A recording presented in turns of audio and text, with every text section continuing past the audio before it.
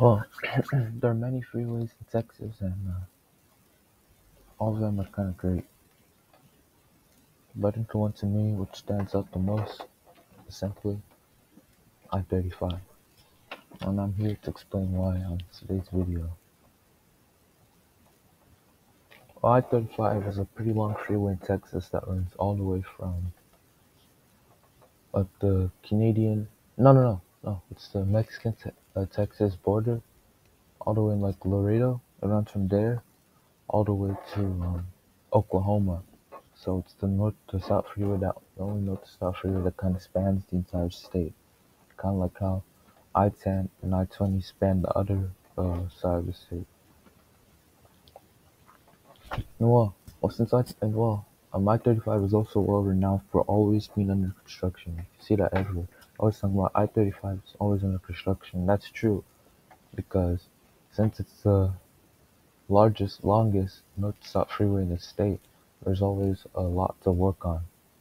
And there's so many miles in the state, I'm pretty sure it's long.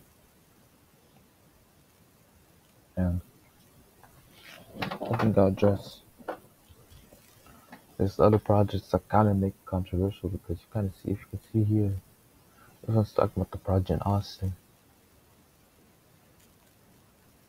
And there are many people who don't like this. They actually want this stuff. They actually want the whole freeway scrapped and turned into a boulevard.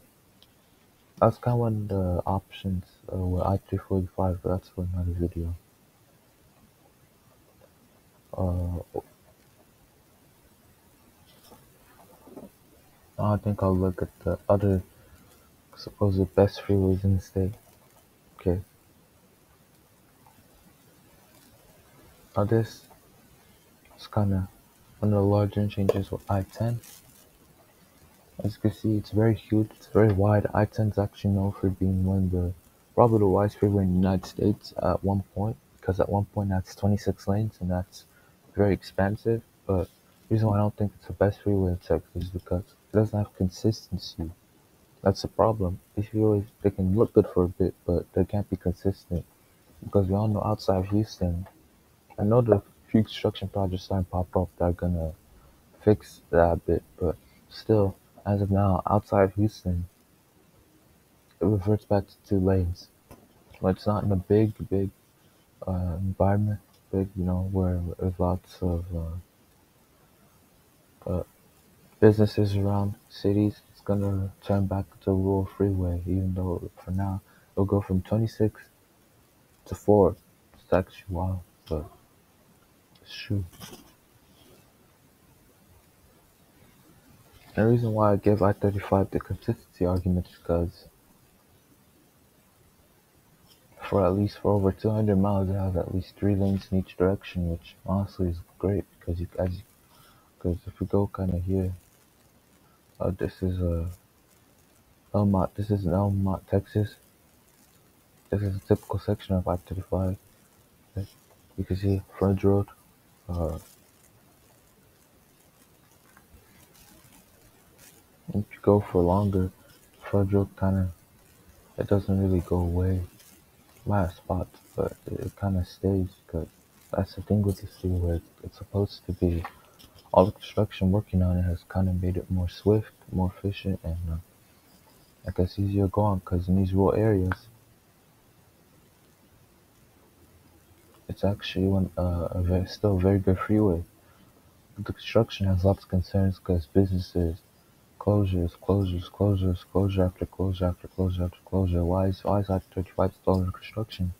And I kind of get that's a very controversial thing, and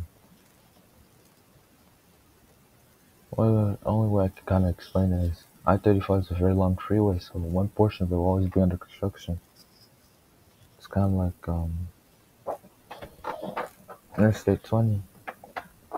No, not Interstate 20.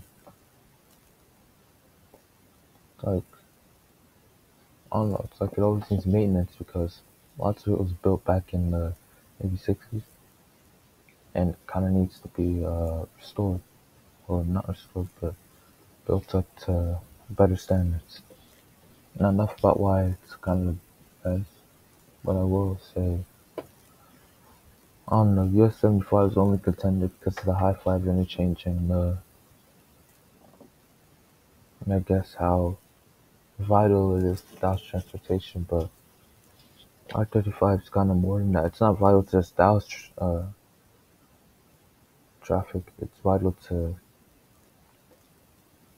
San Antonio, Austin, Waco, Denton, and it carries traffic all the way to the Mexican border. So it very much helps with trade, which is why sometimes there's so many cars on there and there's so much construction because they're trying to make it up to standards because they know lots of cars are going to be driving on this because they can easily use this to get from Mexico to other states because it goes north to south.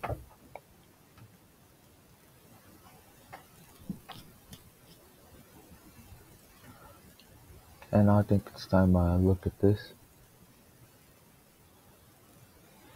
Okay, I'll read it a bit. Austin's I-35, the spine of the region's roadway grid, is about to undergo the largest expansion since the highway opened in 1962. Brace yourself, construction could last a decade. This time it's for real. The money, at least $4.5 billion, has been set aside. Texas is willing to draw from future road projects if it needs cash.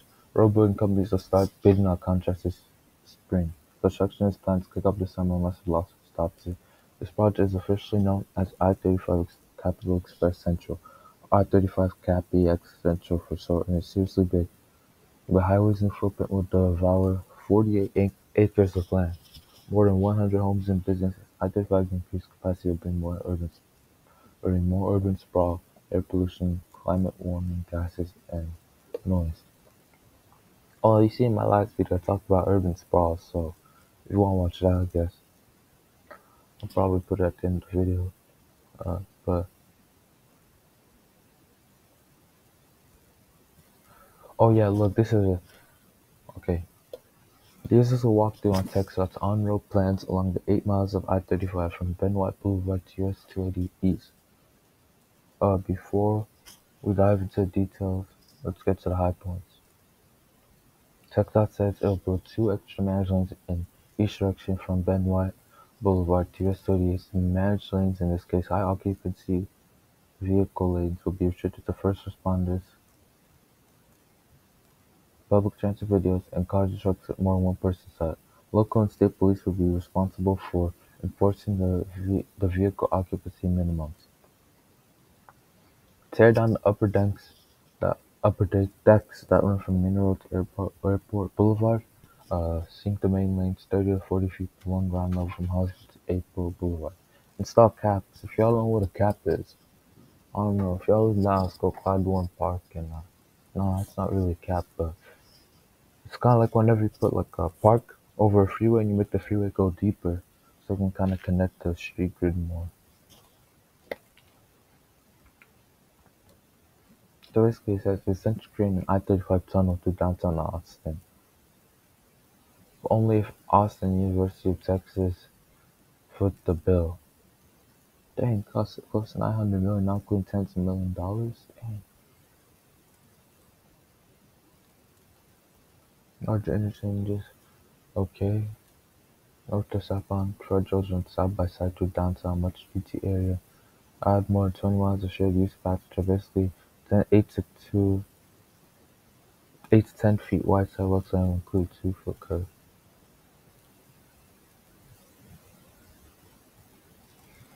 Okay, so the decks that usually run, okay, they're kind of gonna be.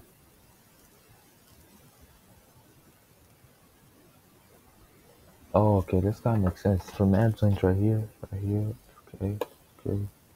These are the plans. Yes, it's an interesting concept, really.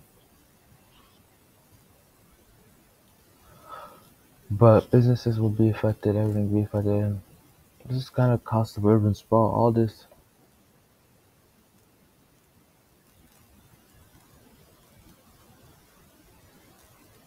just to widen freeways and improve traffic. But will it really improve traffic? Only time can tell. This project. Now let's kind of detour to the detail to the San Antonio one.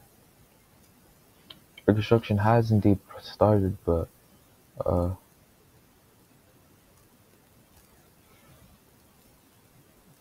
like I said, the central statement looped 410 east of Bexar County line. Let me go to the central one. Phase one. What's phase one? Or what about I-35 portion? Hold it. Yeah, there's I-35 portion. Or this is the I-35 project, but I-410 east is probably talking about when they overlap. Cause let me go here. This is a section where construction is going on, as you can see. This whole project is about making elevated lanes, express lanes, HOV like everyone call them, and they're right there. Go different interchange, you can kind of see how it's going on.